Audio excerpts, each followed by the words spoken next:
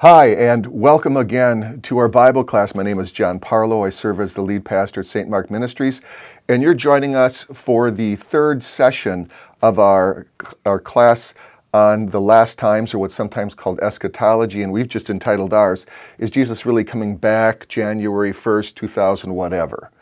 We're taking a look simply at what Scripture, the Bible, talks about, and so far we've covered what happens at the moment of death. What does the Bible say? And then, when is Jesus coming again? We've covered that. And now we're going to continue.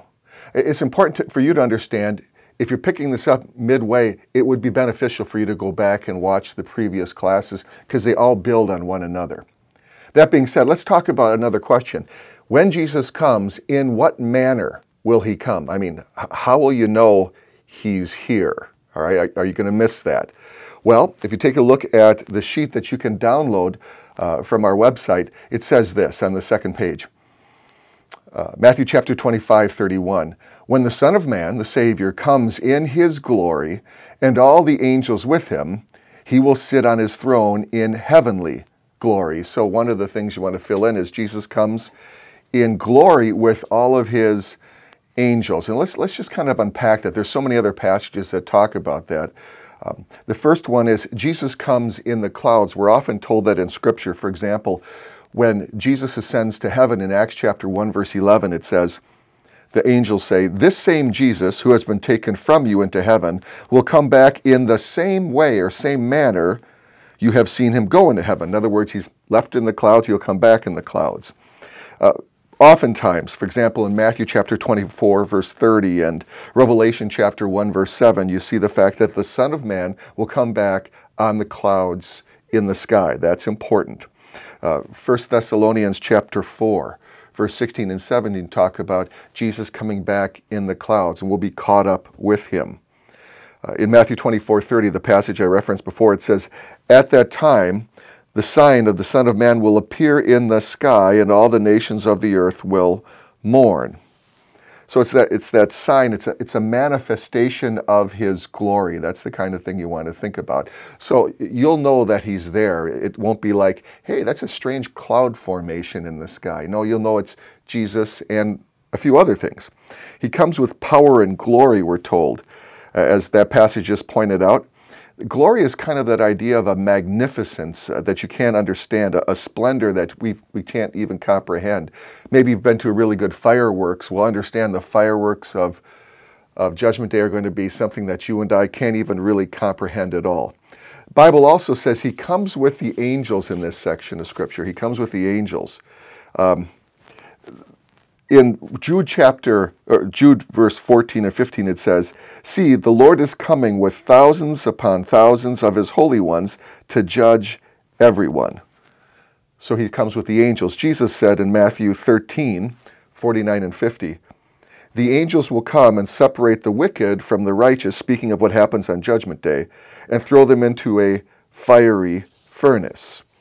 In fact, they're kind of, the angels are thought of as harvesters on that day.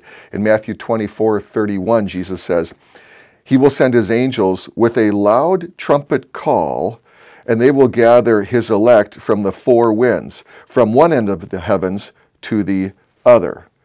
So you've got in the clouds, with power, angels, so you'll know when he's here. And then it says this. In Acts chapter 1, we read it already. The angel said to the disciples, "Men of Galilee, why do you stand here looking into the sky? This same Jesus who has been taken from you into heaven will come back in the same way you have seen him go into heaven." Revelation chapter 1, verse 7, a passage I referenced before, says, "Look, he is coming in the clouds, and every eye will see him, even those who pierced him," so even unbelievers, even those that killed Jesus during his time on this earth, "and all the peoples of the earth will mourn because of him, so shall it be." So second thing you want to fill in is he comes visibly so that every eye will see him. All will see him. Not just believers, but all people will see him. And I think that's one of the things you want to make sure you understand when it says everyone sees him. Sometimes people think, well, and we'll get more into this as we talk about some of the false doctrine about the end times. Some say, well, only believers will see him, or the believers that will be raised. No, all will see him. Remember, when it comes to the end, space and time may not apply the same way. People go, well, how can everyone see him in every continent, in every place, and the dead and the living and so on? When Jesus comes again, what we know as time and space ends and everything changes, and we're not limited, certainly he isn't, by those things that we're limited by today. In fact, Jesus talks about how sudden that will be and be seen by all. Jesus says in Luke chapter 17, verse 34, 2 people will be in one bed. One will be taken and the other left. Talking about the suddenness. 2 women will be grinding grain together. One will be taken and the other left. Or it's so quick, it's like a flash of lightning in the sky. Luke chapter 17, verse 24. So you'll know when he's here. He's going to be seen by all. It's certainly going to be sudden, that's for sure. It's also going to be kind of noisy. It's like you're not going to go, hey, is that thunder in the sky or did a jet just fly by? No, it's going to be a noise of a different kind. It says trumpets and the cry of the archangel. In 1 Thessalonians chapter 4, verse 16, it says, with a loud command, with the voice of the archangel. I don't know what that sounds like. And with the trumpet call of God. In other words, there's no secret, quiet coming of the Lord like only believers are going to hear it. No, everyone hears it, and it's noisy. It happens quickly. On that day, your body, if you're still alive as a Jesus follower, your body is changed in the twinkling of an eye, we're told, in 1 Corinthians chapter 15, 51 and 52. So I say all of that to answer the question, okay, in what manner will he come?